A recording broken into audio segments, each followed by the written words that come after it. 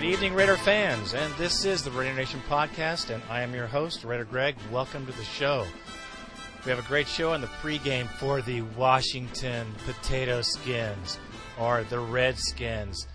Norv's old team, he's going back home. I wish we could leave him there and not bring him back on the plane. Of course, that's my comment. That's not the show, however. I want to get some shouts out to Niles Ackerman. Niles, who comments as Nilbilly Boy. Excellent, excellent, excellent. Also, Frank, he's in the same column. And Raider Dave, you guys are consistent comment putters, comment writers, and you're cerebral. It's good to see, and it's nice to see banter, friendly banter on the site. It's good for all the Raider fans. Also, Mike from Connecticut, thank you for your comment, and thank you for being a loyal listener, and Matt as well.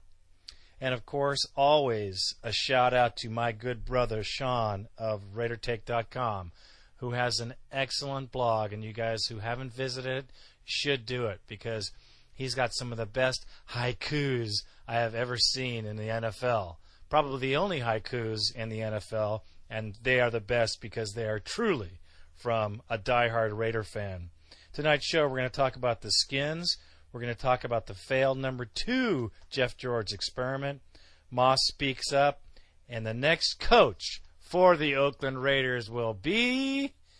Let's get right to the show and, without hesitation, get to the failed number 2 Jeff George experiment.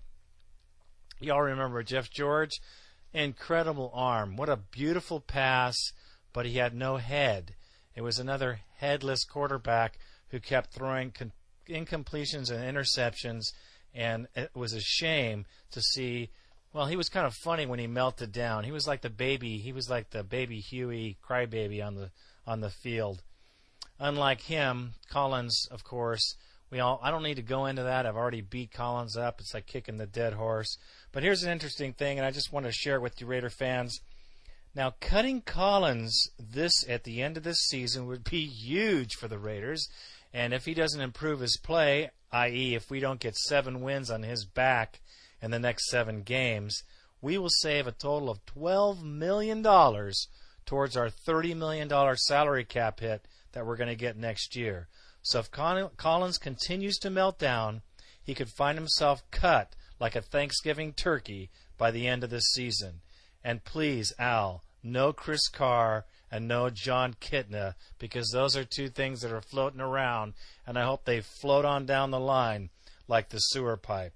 So, the Jeff George experiment number 2 has failed miserably, and that's all I got to say about that. But interesting, though, how we could save almost half of our salary cap hit cutting one guy. That's very good for us because it shows that we can keep a semblance of the team that we have, and that's a very good clue as to where we could be next season. I have to talk about next season because everybody else is talking about next season. Okay, Randy Moss speaks out. Randy Moss is going to be on ESPN on Sunday. He's got an interview that is supposed to be pretty good. I can't wait to see it, but there's excerpts and little quotations along the way. Moss on Owens, there's no way that he wants Owens in the locker room.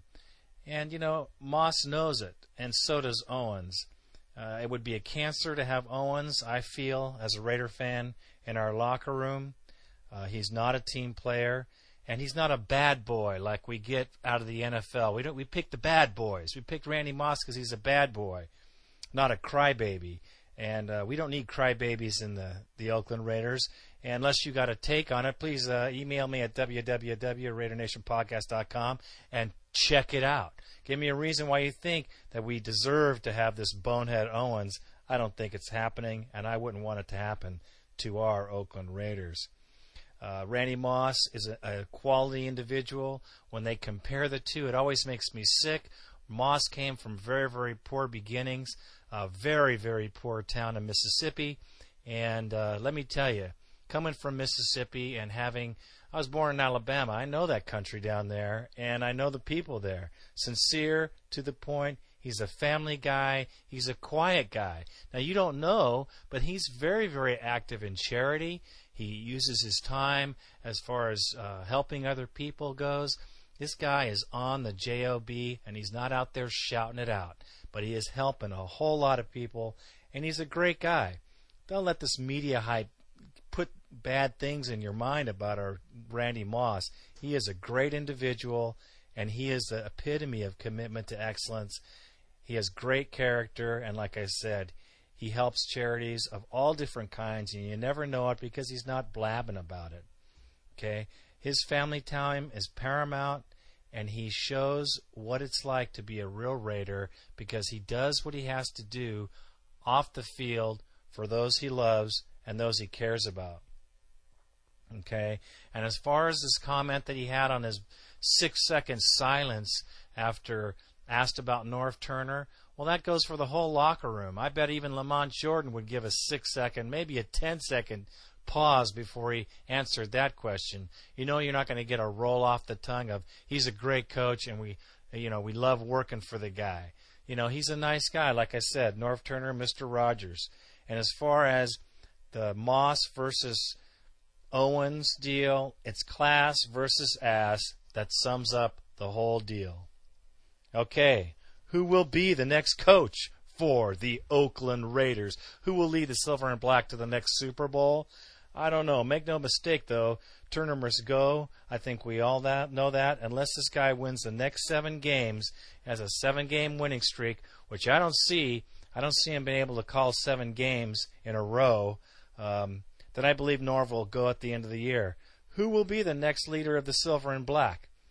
Herm Edwards, perhaps? You know, he's shopping around for a team. And, you know, yes, he didn't do well with the Jets, but the Jets ain't got nothing going on.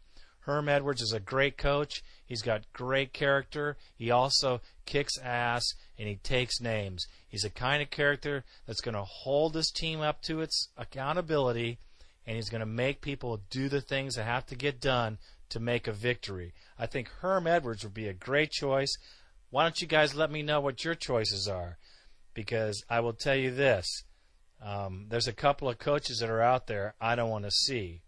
But as far as the 6-second quiet time by Randy Moss, I believe that that's something that everyone in the locker room is talking about, especially Lamont Jordan, since he's been saying he wants to run the ball more, and he ain't.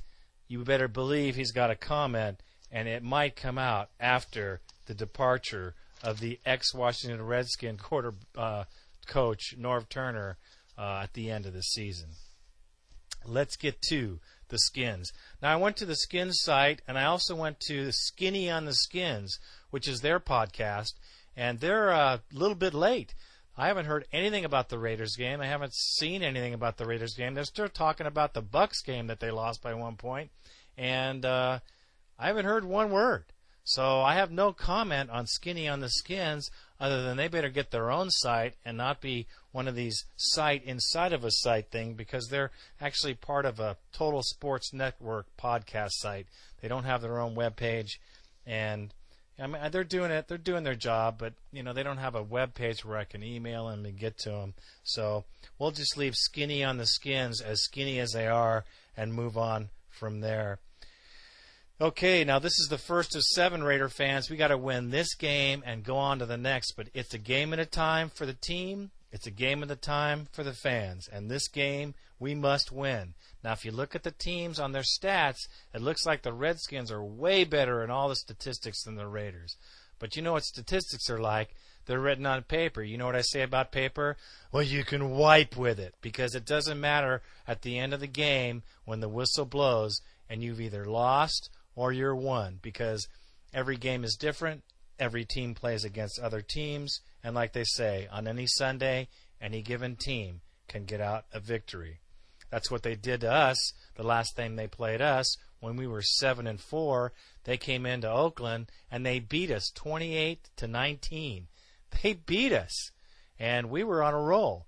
And so that just goes to show you that they were the underdogs, and they came in and they worked us over when we were on a run in the days of Gruden. Clinton Portis. Now, I went to their site. I want to tell you, Clinton Portis has a little video take. You can go on their site and check it out. Now, this clown is dressed in a green suit with purple hair and cool. It's big glasses with cool on them, and he calls himself Dollar Bill. I really want you guys to check it out. Take a minute, because you'll see what kind of a bonehead this guy is. He's calling a lot, man. He's surely flapping his lips about he don't care about Sapp. Sapp has to worry about him and how he's looking for holes in the offensive line so he can get his money. Well, I guess yardage is money. He's been making quite a lot of it, actually. 144 yards against the best defense in the NFC, which would be the Buccaneers. Now, he did say a lot about how he wants to come out to the Raiders. He says someone on the West Coast has his money. He wants to get his money. You should just check it out. It's on the Washington Redskins site. And look up Clinton Portis, because he worked us over also when he was playing for our dreaded foes, the Denver Broncos. I hate to even say that. It makes me sick. My mouth gets hurting after I say that. Okay, so he refers to his money. He refers to going after us. And, well, whatever. Clinton Portis, come on after us. That's what the Bills running back said. McGay, hee, after he got 50 yards and went home with a big loss up his ass. Now, their wide receiver, Davis, is out for the game. He has a bad knee. That leaves Santana Moss as the only real threat on the long ball and the primary target of this guy here. Who is it? Their quarterback. I even forget his name. Anyways, Santana Moss is the guy who's going to come out big. So our secondary has to be ready for Santana because he's coming out. Now, I think our secondary can handle him. And, by the way, here's another side note. I just ran across this in my notes, and I wanted to talk about it earlier, so I'll talk about it right now. Guess who the assistant head coach of offense is? Joe Bugle. Talk about a weird situation. Norv going back to Washington, playing against his old team, and we're playing against Joel Bugle, the head offensive coordinator for the Washington, who played 3 seasons with the Oakland Raiders and was our head coach in '97, which was a joke. It was the Joe Bugle era, and anybody who is a Raider fan in the Joe Bugle era can totally tell that this season is ominously the same, because once Bugle left, we got Gruden and we started winning games. And that just goes to show you how important coaching is. Joe Bugle's year here was dreaded. And, you know, when Norv Turner got hired at the Raiders, that's the first thing I thought is Joe Bugle. I thought about it, and a buddy of mine at the firehouse goes, yeah, I hope Norv isn't like, I don't even like to say it, Joe Bugle. So I just want to tell you fans that here we are suffering through another Joe Bugle season, and we're going to go play against Joe Bugle's offense against the Redskins. And, it, you know, of all the things that I didn't see in the, you know, how the Raiders have the things that both teams have in common, you know, that's one thing that definitely didn't stick out, but it sticks out in my mind. The Joe Bugle era. We're in the Norv era, which is going to be a close second to the Joe Bugle era. And there's no love lost with the return of Norv to his beloved Washington area, because there's Raider fans there in Washington who know a lot of Washington Redskin fans, because it's a very, very popular team in the area. They got a big fan base over there, and there's some good Raider fans there that are going to be at the game as well. Check them out when they're in the stands, and you know they're going to be out there rooting for our team. However, the Washington Redskins did not like Norv Turner. They got sick and tired of this guy's flippy-floppy, mamby-pamby, marble mouth, everything that he's doing here with the Raiders. They were totally sick of it there. And that was the first time I got a chance to talk to someone who had actually been to a game in Washington, and I commented about Norv's coaching style, etc. And, well, it goes without saying about Norm's lack of skill in being a head coach. Okay, now the Skins allowed 113 yards per game running. Now this better give Lamont Jordan the inspiration of a lifetime, because he better get it going. And you know what, Norv, I hope you're listening, because Lamont Jordan's not the only running back. We have Zach Crockett, and remember number 20, Justin Fargas. He's standing on the sidelines every game, and I don't see you using him. He can catch a ball out of the backfield. He's a great threat, and he would be kind of a creative play to create plays around players you don't normally use. That would be something you definitely should do, Norv. Hey, what a concept. Anyways, with them allowing so many running yards per game, there is absolutely no reason that Lamont shouldn't get 24 to 30 touches on this game and really work up the running game so we can give our quarterback, Kerry Collins, an opportunity to throw the ball. Okay? And Justin Fargas does very well around the corner. He does good along the outside, and he can catch balls out of the backfield. He did it last season, and he did a pretty doggone good job of it before he got hurt. Now, Norv, have you ever heard of the quick slant? How about that? We got some of the fastest receivers in football, and I have yet to see a quick slant on this game. I always see down the sidelines. We have so many down the sideline passes that I can't even believe it. I think I've seen Randy Moss catch one slant. Other than that, it's all down the sidelines. Let's be creative now. Also, Norv, how about Courtney Anderson? Or how about Williams? Williams is a great prospect. He did great against the Cowboys. Let's do some of our tight ends. I don't know how many times I have to tell you this, Norv. Maybe I should get you on the phone. It's about time we start using some imagination on this field and spreading things out. And doing things are not predictable, Norv, because usually, if I scripted your game, if I went over the last 4 games the Raiders played, I bet you I could script every play as a defensive coordinator because I can almost do it every play in the stadium or in my lounge chair right now. So let's use those tight ends. Now the D, you got to keep going after this guy. Now we kept Bell and the Broncos to 100 yards, which was pretty doggone good considering the offensive line that Denver had. He had 33 carries and 100 yards. We can really do this against the Skins. We should be able to shut this guy, Clinton Portis, down and keep him down, especially with what he said about Sapp and what he said about the defensive line. Now, I know I told you he weighed 144 yards against the number 1 defense in the AFC. Brunell, 23 for 35, 2 interceptions, 2 TDs. Brunell's another spaz. He reminds me of Collins. He's an older quarterback that has been kind of recycled, and here he is running the team, and he's hot and cold. Another thing about Brunell is when you pressure him, sack this guy twice, and the game is ours. The problem with him is when he was younger, he could really get out of the pocket and hurt you. He's older now. He's dropped a couple of steps, and he has a tendency to fumble the ball. He has fumbled more balls than Collins, if you can believe it. This is an opportunity for the Raiders defense, which is coming on strong, baby. We can really put it to him on the defense. But, of course, we have to score points. We can't just depend on our defense. Well, maybe our defense can score some points, and that would be good. We need some interceptions. We don't have one this season. It would be good to get some interceptions here in this game to actually boost the confidence of our defensive secondary. Now, all in all, I just asked Norv, please be creative, not predictable.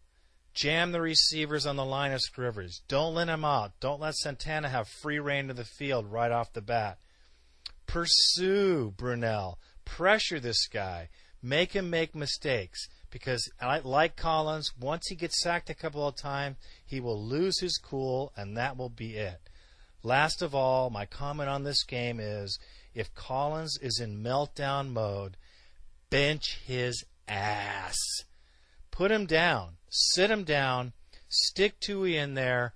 Give him an opportunity to win the game for us. We have absolutely nothing to lose.